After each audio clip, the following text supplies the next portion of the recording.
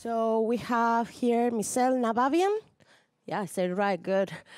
So she's gonna talk about integration system using Python with pandas. So Michelle here has been working at Bloomberg for 16 years, which is a lot of time, so I think that's really good. And she works in an application team. She's the team leader of an application team, right? And she works with Python and C++. And I hope you enjoy her talk. Thank you. Thank you. So my talk is a bit of a software engineering talk. So specifically, we're going to talk about integrating systems using Python and pandas. And okay, it buzzes when you click forward. So specifically, what I want to talk about is Python as an integration facility.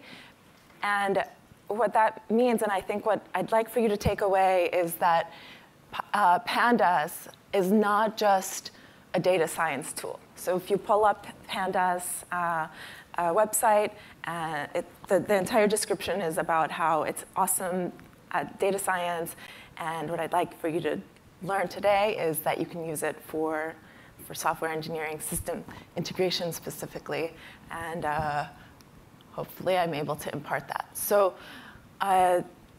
the same features that you find, again, if you look up the website, the same features that pandas, that makes pandas excellent for data science. So specifically, the data structures, the data frame, the slicing and dicing, joining, and whatnot, and also the ability to read and write data sets into different forms very easily, very little code. Those same features of pandas make it excellent for system integration. So, so specifically in our use case, we're integrating, and the software engineering problem is that we're integrating. I've simplified it to two systems, or endpoint systems, producers and consumers, right? So we want to be able to independently design. Our goals are, you want to be able to independently design these systems.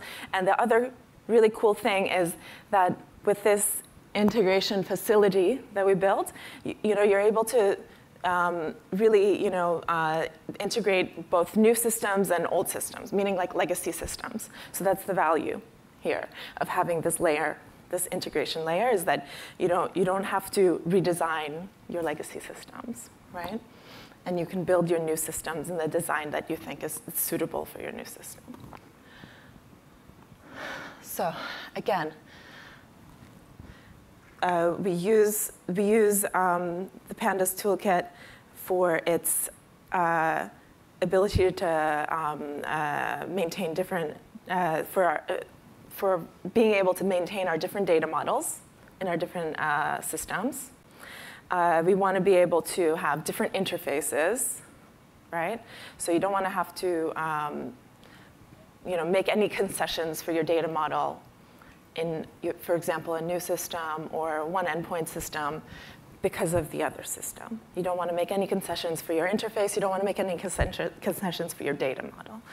And you want to be able to, this is also really cute, you want to be able to produce your data once in one form in your one data model. And then consumer applications and these systems on the other end, they can consume the data in different ways. And it's produced once and it's consumed in different ways. Different applications can consume the same data. So our goals, and before I get into the next few slides, I want to give you some anecdotes or a little bit of reference about why these are our goals. So, so traditionally, in my experience, the way that systems are integrated is as follows. You pick some middleware, such as like MQ, and the systems that are being integrated decide on, make an agreement. There's a contract. You agree on some data structure, that this is the model, this is the object that we're going to communicate. This data structure gets filled by the producer and queued, and then on the consumer side, it gets dequeued. Same. So both sides need to know that contract. They need to know that data structure. They need to know that there's a queue in the middle. Something more crude, I've seen it as well, something more crude and far worse is the producer system writes some data into a database, and the consumer system knows about that database and goes and retrieves it. And then you have complete dependence on each other, and it becomes very messy and recipe for having to redesign your system very soon. So our goals are to reduce this kind of interdependence, or having to have knowledge of each other, and really reduce the requirement, the need to be able to have to redesign either side, right? So specifically on your consumer side, and in our case, on our consumer, we had a legacy system, and we were really not interested in going and messing with its data structures, messing with its interface. We just really didn't want to just mess with that. So the problems we aimed to solve, we wanted to acquire data, and that's pretty much the role of our producer. It was acquiring some data. We want to be able to acquire data and pass it along to the consumer, right? And the consumer right now is receiving its data from someplace else, and we want to kind of short circuit it and start creating data from this, our new system, right?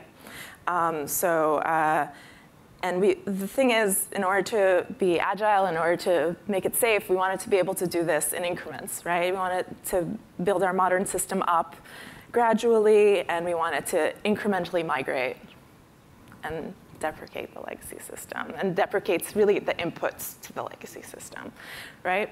So, and really, again, I want to repeat, we wanted to make sure there's no interruption in that existing system. It wasn't just that it's a legacy system. It was really serving a very important product, and it had to keep running.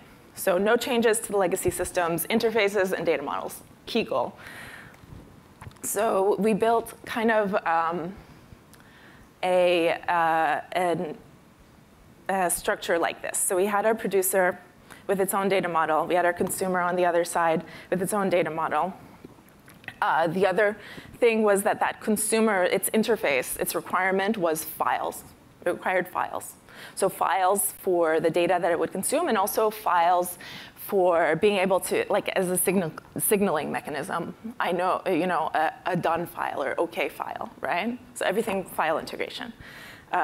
For our modern system, we didn't care. Why should I take the data I'm writing to a database, or have memory resident in a service and write it into a file? I don't care. That's not really my data model. I have a separate data model.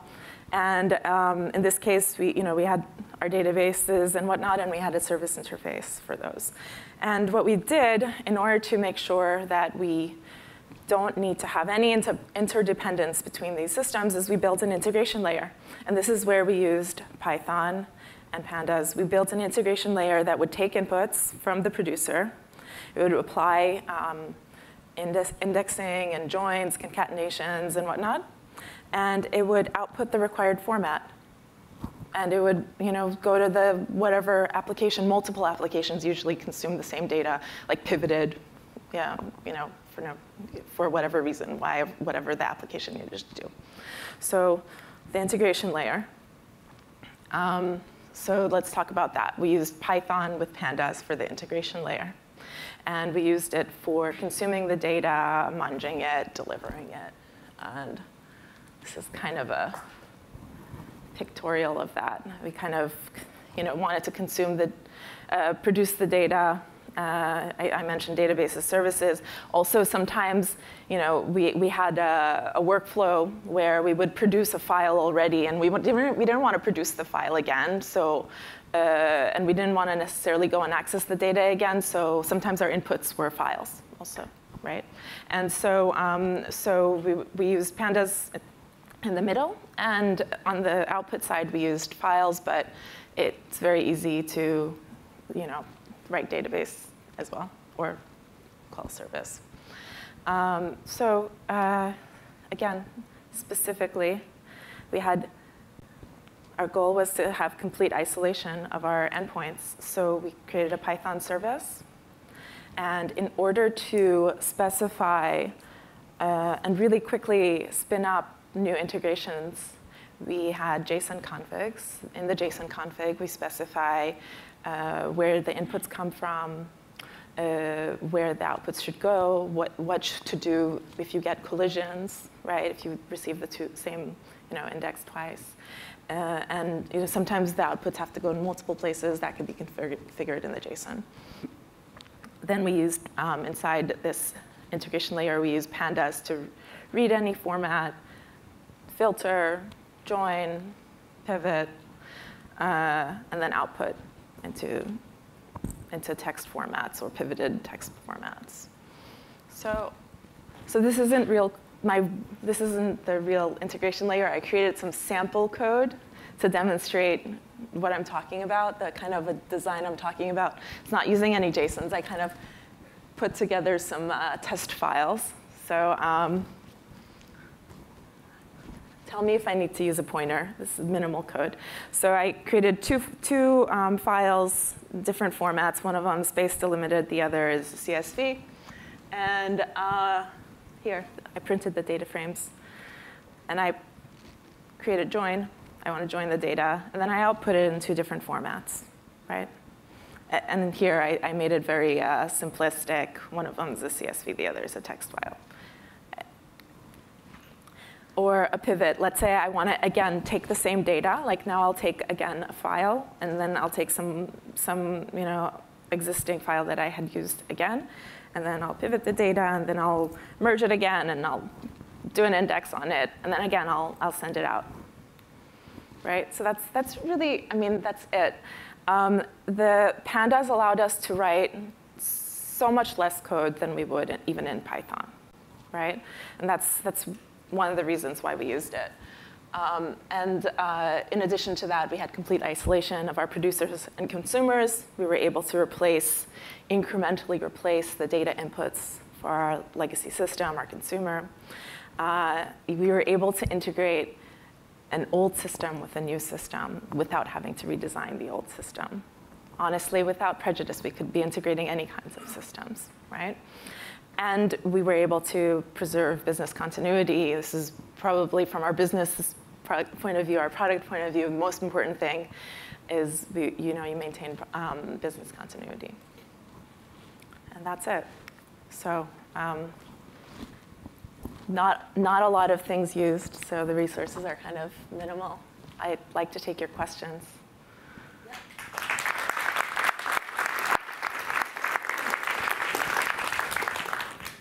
Okay, thank you for the talk. I see that we have one question here. Hi there, thank you for the talk. It's a cracking idea, very inspiring. You mentioned JSON configuration for inputs and outputs. Maybe you could elaborate a bit more. I'm really curious how you define those things. So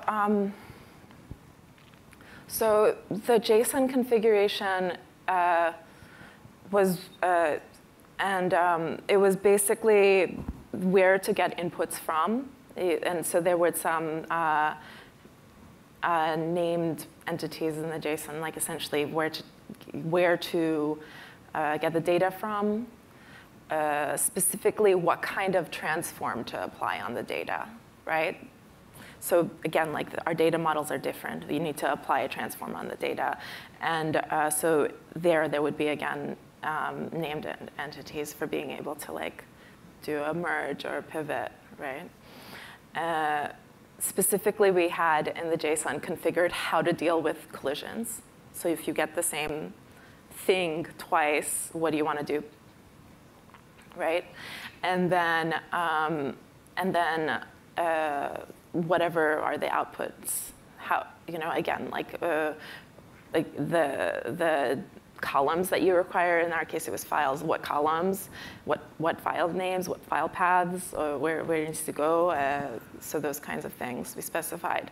So the point was that anytime we wanted to do a new integration, or rather like replace one of the data inputs to our consumer system, we would just spin up a new JSON. And if the kind of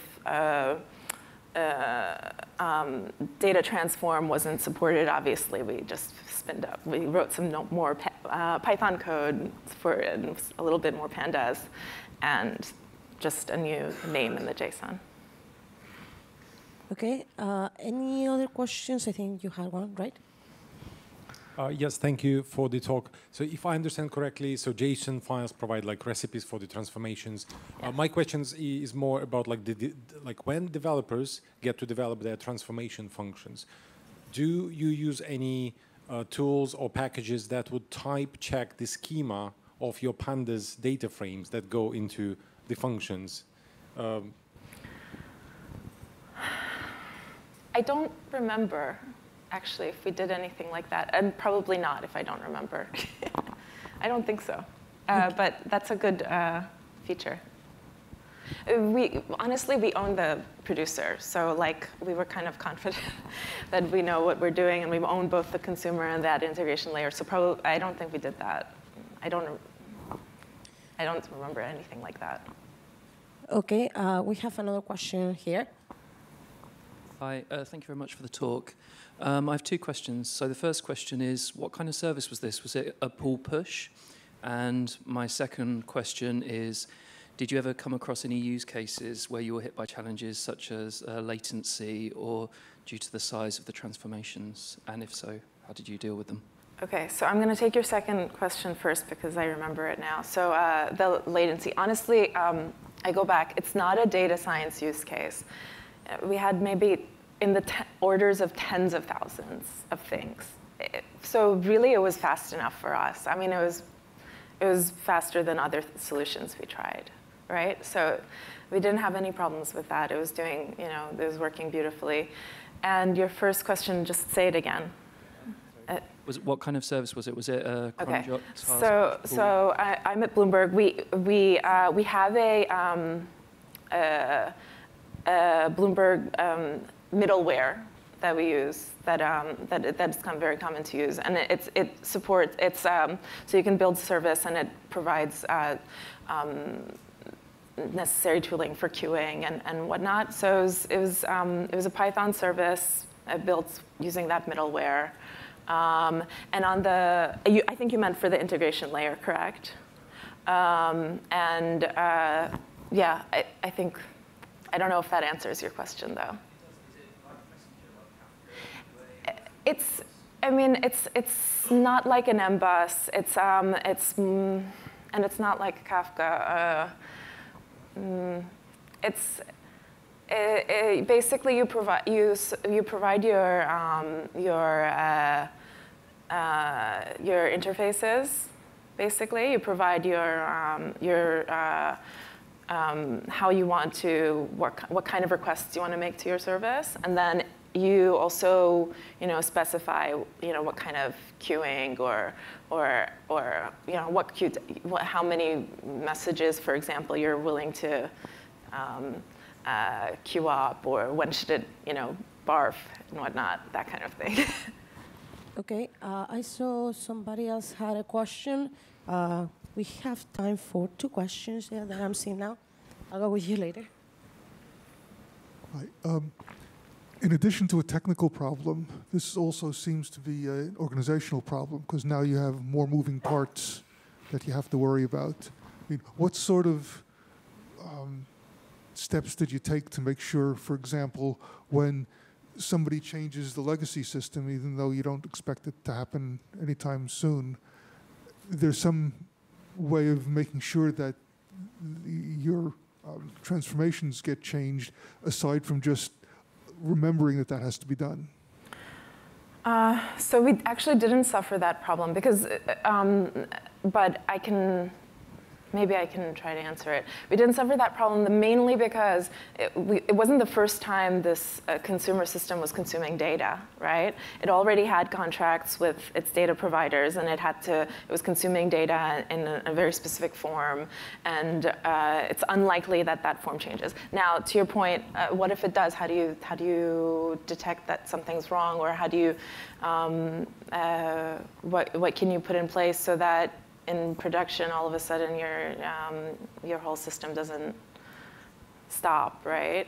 I mean, I think doing things like the gentleman over there suggested, like type checking and whatnot, is possibly useful. I think that, obviously, I mean, it's a legacy system. Obviously, if we had tests on it, those would be able to help on the consumer side tests. But I mean, I think there's, I haven't thought about it. I'll think about it more, and if you chase me, maybe I'll have a better answer. Yeah, we have one question. Time for one more question. Thank you. So this is happening within Bloomberg, and you're describing that Bloomberg have the consumer, producer and the consumer, and then you have the middleware to process all this. Do you have any advice for the situation that Bloomberg is a producer and the client is a consumer, and building the client, the integration from the client side? Is there any advice for that? Yeah, so we actually have lots of teams that support. I mean, Bloomberg is a huge data provider, and we have lots of software for producing that data and delivering that data in condensed forms. We've got tools for being able to access the data with an API from Excel or from your whatever non-Excel consumer systems. A lot of our financial clients use Excel actually, but any system. Yeah, I mean, there's quite a lot of infrastructure around that. This is internal to this isn't for external clients. This was internal for our internal systems. But those would have the amount of data that clients consume is vast. So the problems, really the most interesting problems are condensing the data and being able to transmit it quickly. The most interesting problems are, how do we have accountability for what kind of data clients are taking off of the system? So it's a different set of problems, and they are solved for, hopefully. Yeah, I'm sorry, but we don't have time for more questions. Thank you. I'm sure that Thank you, everybody. Michelle here will be around for the day, and you can stop her maybe during lunchtime or something like that if you have any more questions. So thank you, Michelle, for the talk. I really didn't know that pandas could be used for integration. So one more thing to look in. Okay, thank you very much. Anna. Thank you.